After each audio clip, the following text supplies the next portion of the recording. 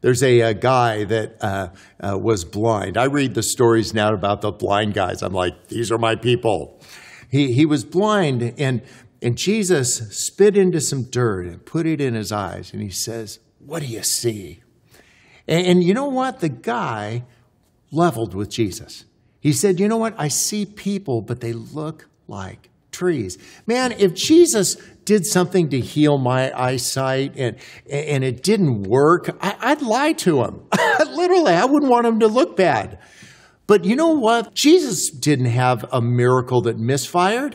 What he wanted to know, I betcha, is can you get real enough with me to say I'm not fixed yet? And you know what? Because that guy got real with Jesus, Jesus touched him again. And I think one of the things that we might need as a community of faith is a second touch. Maybe you need a second touch. And it isn't about just saying a big prayer. It's leveling with Jesus, getting real with some of the people you're with in your small group, and then just saying, you know, honestly, I need a second touch from God. And I think what happens is we end up seeing more. One of the men that came out on this stage with me is a good friend of mine. His name is Lex. And Lex lost his sight in both eyes when he was 8 years old. But by the time he got to college, you know what he figured out? He could run like the wind. So you know what Lex did? He went out for the track team. Now that seems like a bad idea to me, but do you know what Lex has? He's got a friend. And his friend runs in front of him and calls his name.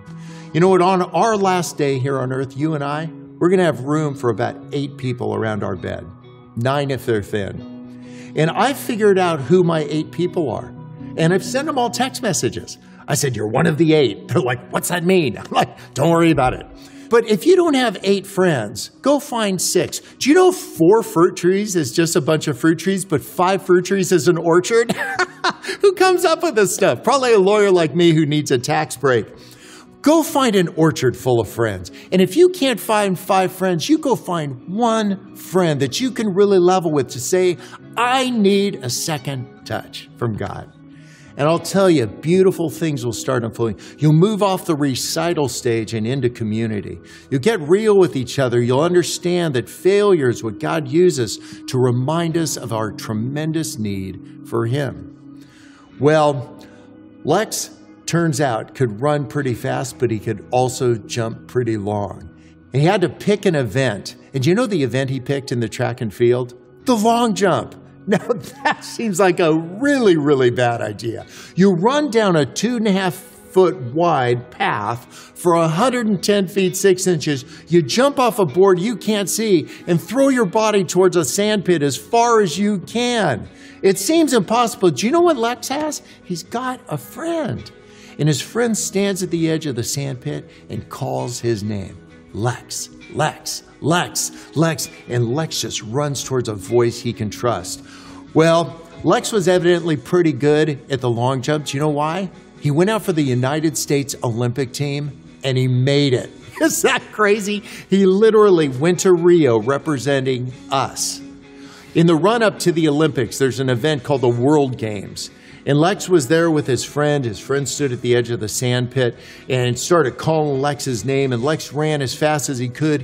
He jumped huge. But because Lex is blind, he doesn't always run in a straight line. And he was crooked when he took off. And he missed the sand pit completely. And he crashed and burned on the concrete. Man, that's happened to you. That's happened to me. We jumped big for something that we wanted bad, and we crashed and burned. I would be tempted, if I was Lex, to bail on the whole thing. I'd just say, I'm out. I jumped huge. I hit hard. I'm out. But you know what Lex has? He's got a friend.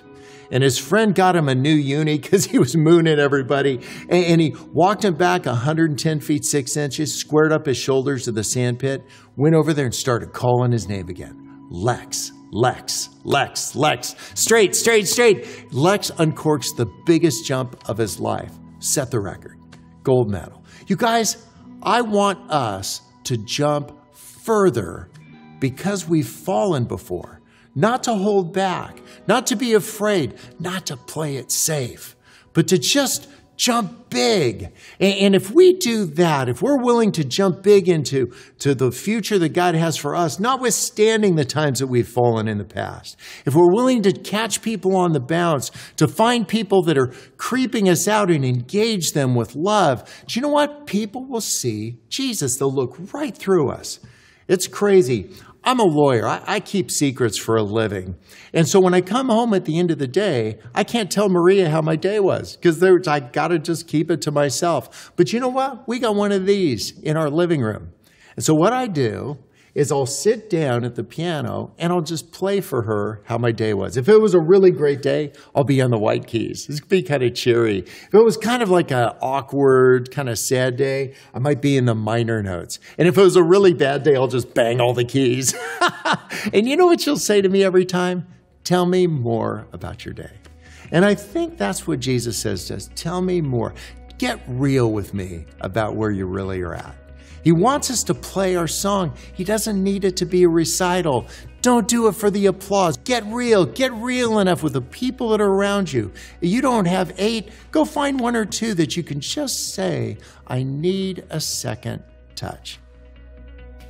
And there's something beautiful that'll happen in you.